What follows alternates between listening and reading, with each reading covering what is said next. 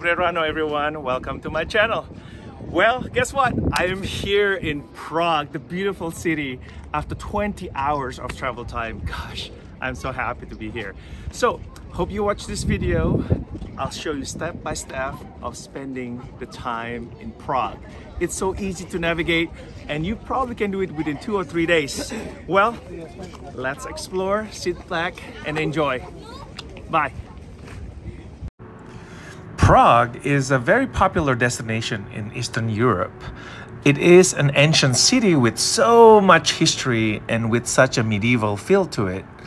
And also it is the capital and the largest city in the Czech Republic. This beautiful town is designed for horses, cart, and for walking. The cobblestone streets rarely follow a straight line and uneven surfaces. So make sure to bring and pack your comfortable shoes because you don't want to feel sorry and you need it to roam around the city. I just happened to stay in the Old Town area, which is super convenient and easy to navigate around and close to everything and close to the shopping area too. I would recommend it if you can search and stay around the Old Town neighborhood when you come and visit.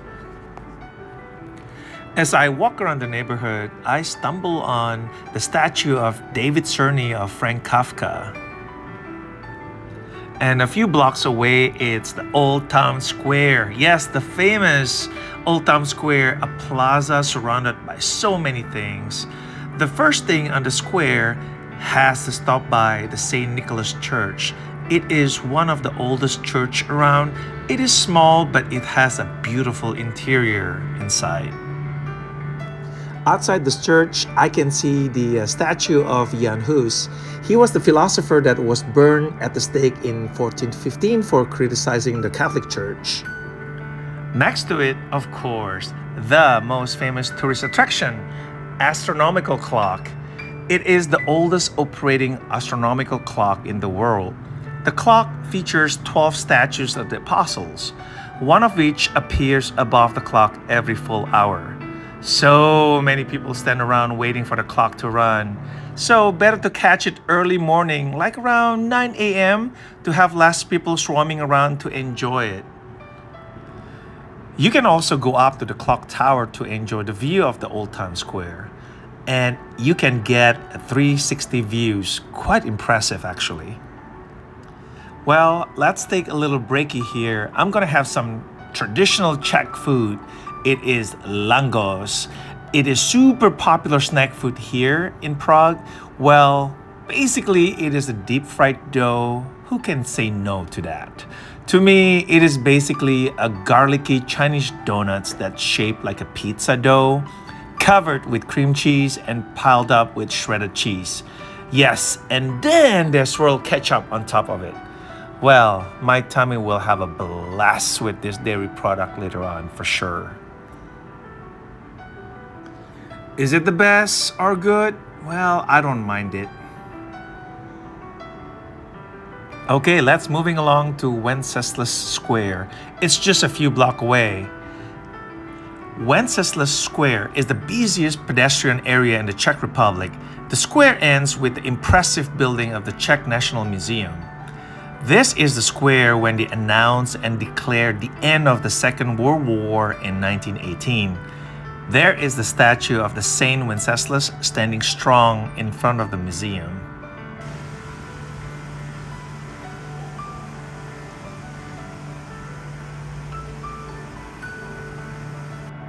There are so many things I want to see while in Prague. So I map it around and I think the easiest way to experience Prague is to follow the royal route. As I'm heading right now to the famous Charles Bridge, I purposely made a little detour just right before the entrance to the bridge into this little hidden house where Johannes Kepler used to live. He was a German astronomer that described how the planets orbit the sun. He's also best known for his 3 laws of the planetary motion. Well, back to the royal route. I am here about to go to the entrance to the Charles Bridge. And of course, here is the man, Charles himself. Well, the funny joke is if you look at the statue at certain angle, you will see Charles is peeing on the city looking out at his own bridge. It is pretty funny actually. So Charles Bridge is an over 600 years old bridge that used to be the only one that connects Prague Castle to the old town for centuries, lying on the opposite side of the Vltava River. This bridge is super popular and it's beautiful because all the statues of the saints on each side of the bridge. It is quite stunning. And so apparently there's a tradition, if you rub the plaque beneath the statue, that means you will be back to Prague again someday. So let's do it. Why not? I love this city so much and I want to come back again someday. And I finally arrived on the other side of the bridge and look at this. If you have been to Disneyland, don't you think this reminds you of it? It's just like a replica of Disneyland. And I feel like a kid again, feeling so happy just being here. And feels like I'm on one of those Disney cartoon movies. All these pastel color buildings and just beautifully structured. Impressive, and I'm beyond stoked right now and speechless. If you turn to the left after you enter, you will find the John Lennon Wall, the monument to freedom of speech and fight against communism. They painted the wall with the image of John and the lyrics from the Beatles songs, and of course some of the political graffiti. It is super funky and colorful, definitely a sight to see when you come and visit. Next, I'm on my way to the Prague Castle. And guess what? Who would have thought that you will find a Starbucks store with a magical view of the Prague city? Yes, it's the Starbucks. It is located in front of the edge of the castle. I should have known that Starbucks is everywhere, but come on, here? Really? But of course, I took another breakie and just enjoy some cold drinks while at it with the view. It's so magnific. Walking to the castle, and that's the two famous statues up there of the battling titans, and there are the palace guards under it. So Prague Castle is the largest castle complex in the world. The castle is also the office of the president of the Czech Republic. It is such a big place, and there it is, the 600-year-old Gothic spires of the St. Vitus Cathedral. It is probably the most important church of all Czechia. This is the place where Bohemia kings were crowned until the 19th century. It is so huge and incredible, such an impressive church, very high ceilings too. It is a stunning complex with multiple courtyards, palaces, and churches to look at. You definitely need the whole day to be here to be able to see everything. There is Disney Zahrady South Garden that's worth to look at, with a stunning view of Prague City. It is one of the best spots to be here during sunset time. As I'm walking away from the castle, there are a lot to see, but I come across at these beautiful creatures along the river, just mind their own business, just enjoying the view and the water. It's so fabulous. And something like this, the entrance to this restaurant is pretty unique, and it's just something that you can only see in Prague. It is time to try another traditional food. Yes, beef goulash. It is super popular in many European countries. It is basically a beef stew with vegetable that comes with a thick gravy, and also comes with potato dumplings. Well, to me, it is a little bit dry. Well, maybe I need to eat it with the stew together. Yeah, it's still okay. And also comes with the bread, maybe also to soak with the gravy. And of course, we all need the carbs, especially after walking such a long miles away. Yes. Well, who needs a dessert? I do. Especially, it is a traditional sweet in Prague.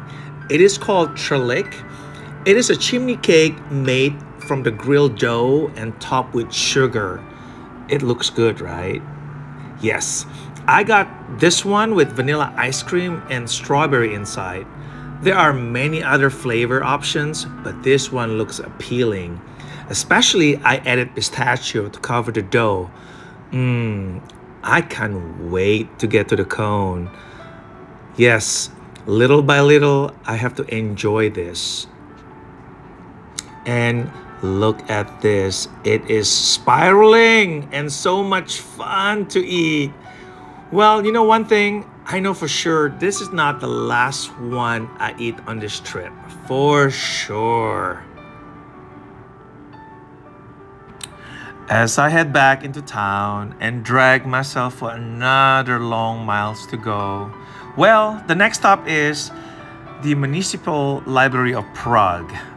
It is one of the largest library here, and guess what? They have this huge infinity tall book tower.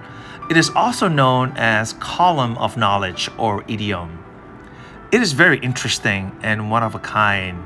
It is made up of 8,000 stacked books and was built in 1998.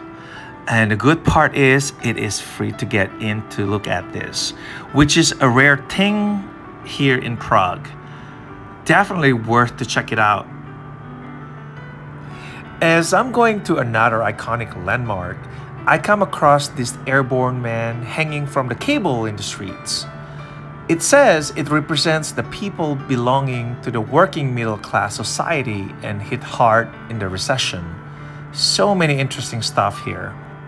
And finally, I found the dancing house. It is one of the best known modern buildings in the city. You can go up the rooftop bar called the Glass Bar to watch one of the most remarkable sunset with a stunning panoramic view of Prague. And it is free to get in if you buy a drink. Petrin Lookout Tower. I'm about to enter this tall tower area. It was built in 1891 and does bear some resemblance to the Eiffel Tower in Paris. It looks like a mini version of the tower without legs, and you can go up there for some amazing view of the city. Letna Park. It is one of the best spots to watch a sunset.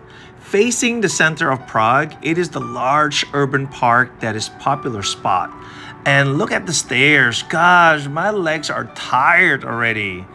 It is also known as the Stalin Park because there is a Stalin monument honoring Joseph Stalin in Prague. And look at this view. How could you say no to this beautiful sunset coming up? It is so gorgeous that you can see every single part of the city of Prague. One of the best times to watch the sunset here in Prague is to get on to one of those river cruise excursions. Just float down the Danube River and just immerse myself in the wondrous scenery along the river. You can see all the things that you've seen already in a different look and perspective viewpoints. Some are just breathtaking. The air is fresh and breezy. I just don't want to get off the boat. And honestly, I just want to soak in all the experiences. I can just be here every day during sunset and will never get tired and bored with the views. Life is good. Guys, happy Prague. Well, Prague City. It's beautiful, gorgeous, right? I love it. I love it. I never thought that I would fall in love with this beautiful city. So, if you follow this itinerary, so many cars, you can finish within 2 or 3 days of your trip. Take it, make the notes, and you'll be so happy like me. Well, until the next video, thank you so much. Don't forget to subscribe, to follow, give me a big thumbs up. Until the next time, thank you so much. Bye.